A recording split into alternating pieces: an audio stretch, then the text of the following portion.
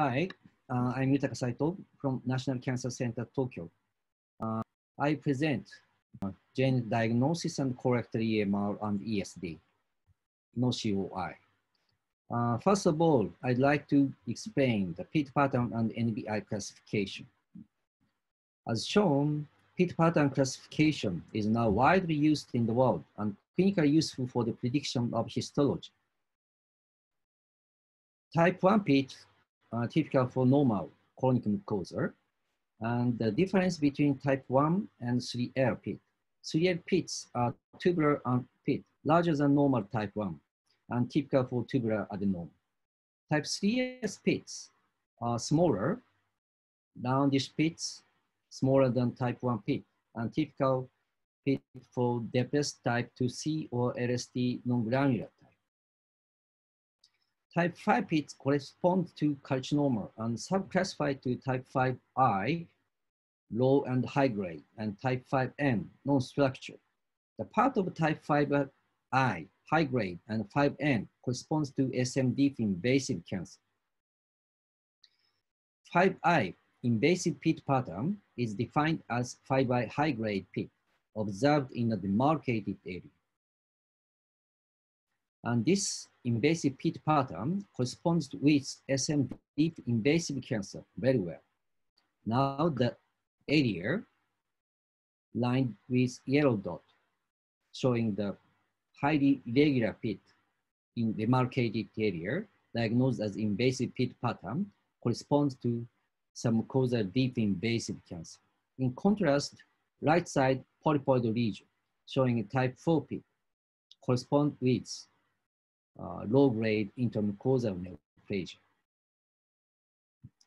And the demarcation area is defined as more than 3 millimeter in non-polypoid growth cancer and more than 6 millimeter in diameter in a polypoid growth cancer.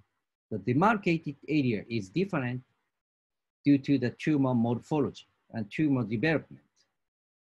It is really important to diagnose the cancer depth invasion. I'd like to show one interesting case. The very small type 0 to A plus 2C lesion.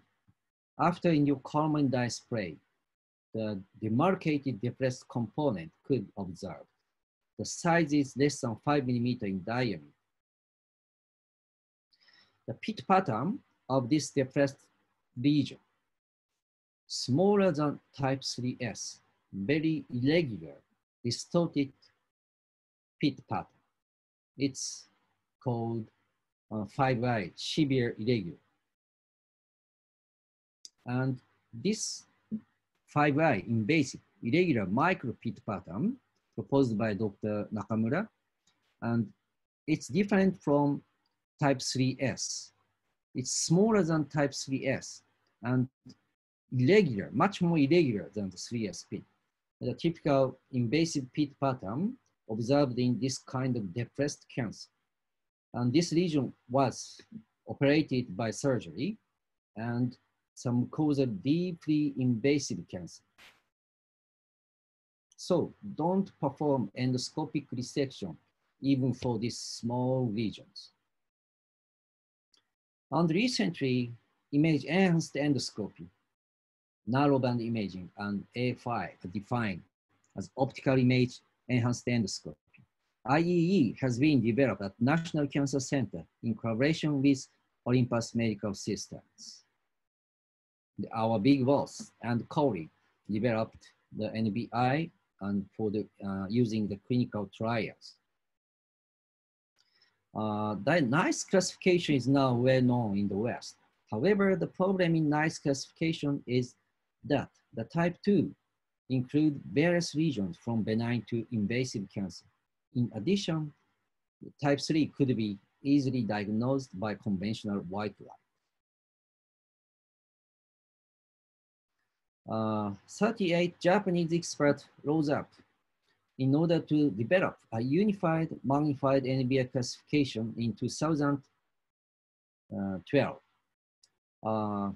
Most of these pictures were taken in 2011. and all looks younger than now.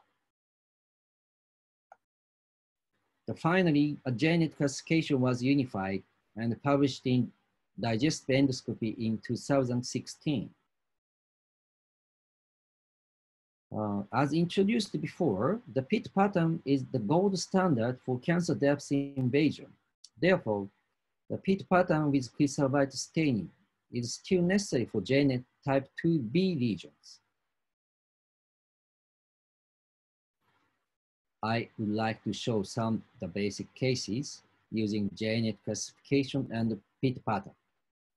JNET type 1 corresponding to hyperplastic polyp or serrated lesions and no indication for endoscopic resection except for SSL, consists of no vessel pattern and regular dark or white spots. And histology, hyperplastic polyp. Typical hyperplastic polyp in the left sigma, whitish small flat lesions. NBI show no vessel pattern. With magnification, JNET type 1 and PIT pattern after endocardial display type 2 PIT pattern. No biopsy or no endoscopic resection. This is a very flat, subtle region. NBI show JNET type 1, but in the center of slightly depressed component, irregular vessel pattern could be observed in this area. PIT pattern could be type 2. After embolic resection, surprisingly, the cancer exists in the submucosal layer and tumor surface covered with SSL. The invasion depth less than 1000 micron, no infovascular invasion. So finally, the curative resection was achieved. However, it's really surprising for this very subtle. In the white light, it's really difficult to delineate the tumor margin. But after endocardial display, the margin became apparent. And after deflation, there are some converging folds and with small depressed component with redness in the center. This is just a finding for suggesting some irregular findings. The feature of SSL with dysplasia reported by Dr. Murakami from Juntendo University. As I reported, the double elevation or depressed component, the nodule, redness, and type 3, 4, 5 PIT pattern are typical for dysplasia. How to treat SSL lesions? Maybe more than 1 centimeter, you should resect them. And with redness, depression, nodule, type 3, 4, 5 PIT, they should be dysplasia with SSL. So those lesions should be resected. And serrated polyposis showing the high incidence of carcinoma. So the patient should be surveillance every 1 year. JNET type 2A consists of regular vessel and regular surface pattern, suggesting low-grade dysplasia. Now, typical tubular adenoma. In the white light image, redness, and in NBI, the region visualized as brownish area, and with magnification, a regular mesh vessel and surface pattern could be observed, suggesting JNET type 2A and tubular adenoma. And the size is less than 1 centimeter. The cold snare polypectomy would be enough. How about the resection for small colorectal adenoma? Less than 5 millimeter. Sometimes could be followed up without endoscopic resection. More than 6 millimeter or 2C lesion showing type 5 PIT should be resected endoscopically or surgery. And resect or not for diminutive tubular adenoma could depend on the surveillance interval. Now, Dr. Sekiguchi, our colleague, reported the incidence of advanced colorectal neoplasia in individuals with untreated small colorectal adenomas diagnosed by PET pattern. This study showed there was no difference for the incidence of advanced colorectal neoplasia between the group of this all resection and no resection for the small adenoma. So from this retrospective study, the diagnose and no don't resect strategy could be considered as an alternative management option for the small colorectal adenomas. Oh, how about large LSTs located in the ascending column? This is 02A LST granular type. The vessel pattern regular, surface pattern regular. So JNET classification type 2A, suggesting low-grade adenoma. After endocarmine display, the PET pattern type 3L and 4, suggesting tubular adenoma. After submucosal injection, the lesion lifted very well. And these lesions showing the very low incidence of carcinoma. So the en bloc EMR could be possible by day surgery. The histology showed the tubular adenoma. Even for this region could be 3 centimeter LST granular type, homogeneous type. But in order to do this kind of the really nice EMR technique, don't do a biopsy, especially for this kind of flat region. If you take 1 or 2 biopsy for this region, kind of region, the EMR could be difficult, and you should select the ESD technique. JNET 2B is clinically very important. Defined as irregular vessel pattern and irregular surface pattern, suggesting high-grade carcinoma. And JNET type 2 lesion, 2B lesion, could be submucosal deep invasive cancer. So for the accurate cancer depth diagnosis, we need to perform the PET pattern using crystal violet stain. That is because the PET pattern is still superior to magnified NBI for cancer depth diagnosis. This is the reason. This is a very large circumferential LSTG granular type. This nodule shows the irregular vessel pattern, irregular surface pattern, the JNET type 2B, suggesting the carcinoma. The PET pattern showing type 4 PET. So this region could be intramucosal, despite of this large size. So we could perform the en bloc ESD for this region, and histology revealed the focal cancer in tubular adenoma. And cancer invasion depths limited in intramucosal layer, so curative resection was achieved.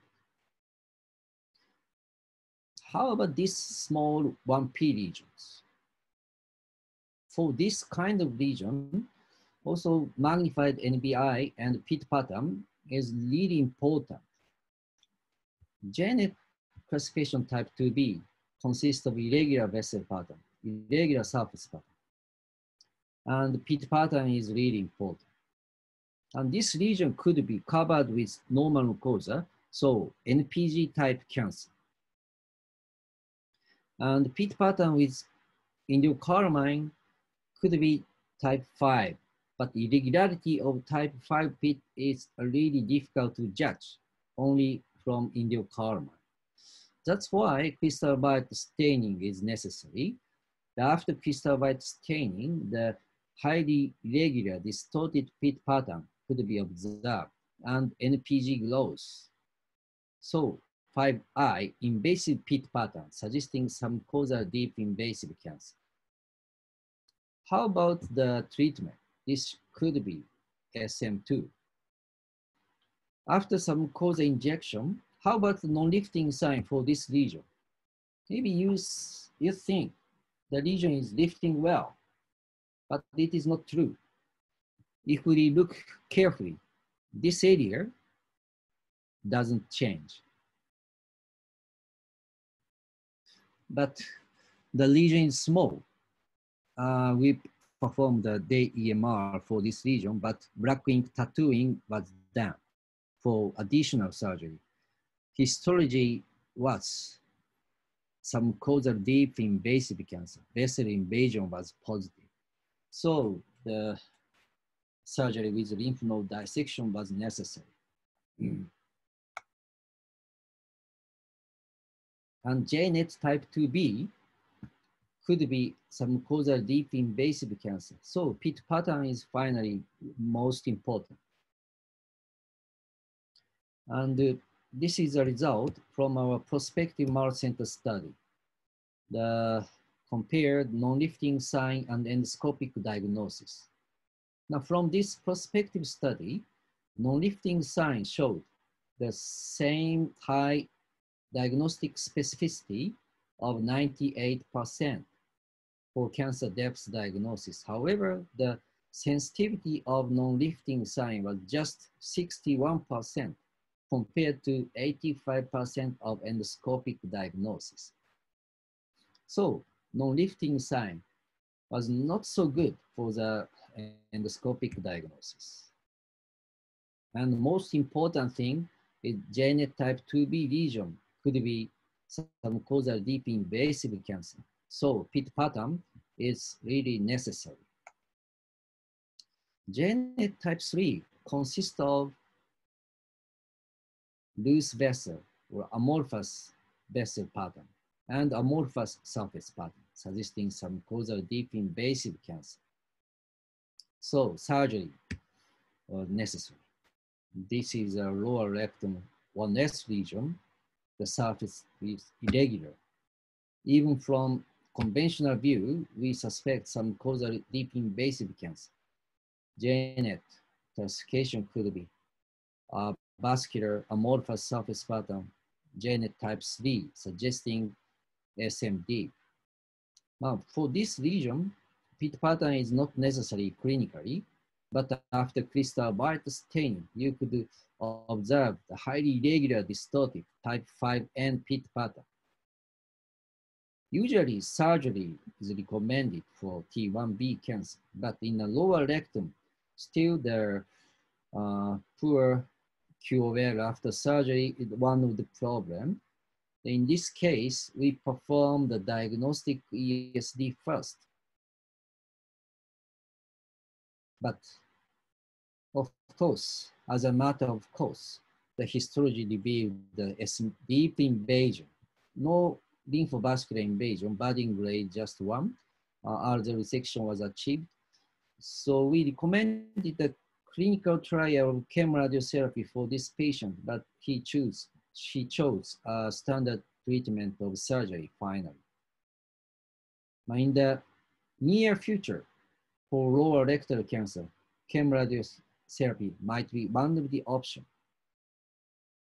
Finally, I'd like to show the JNET, international topic. After JNET classification publication, lots of studies revealed the diagnosis of accuracy of JNET in a clinical setting. Similarly, diagnostic accuracy of JNET and intra-observer agreement was studied at NCCH using JNET images. Another publication about JNET from our NCC group. Our study revealed that diagnostic accuracy of JNET is good, but just 20% of JNET 2B lesion was finally diagnosed as T1B. Therefore, additional PIT pattern is still necessary. And JNET is now organized by Professor Tajiri and Professor Terry Poncho. Professor Messman and Professor Decker are also one of the important members from ESG side. And this is the first collaboration study between JGS and ESGE is now ongoing. So finally, the LSTNG should depth type have circumferential regions. The best component pit pattern 5i low regular, or in some part 5i high grade. Now the end brain AI technology could be observed. 500 times magnification, we could see the nuclei ATP using this technology. And end cytoscopic diagnosis EC3A, end brain diagnosed neoplastic. And using ESD technique for this lesion, en bloc resection completed. For this kind of lesion, conventional EMR is really impossible. Histology showed the intramucosal cancer. Muscularis mucosa invasion in the depressed component, but lymphovascular invasion negative. Adding grade 1, the curative resection was achieved.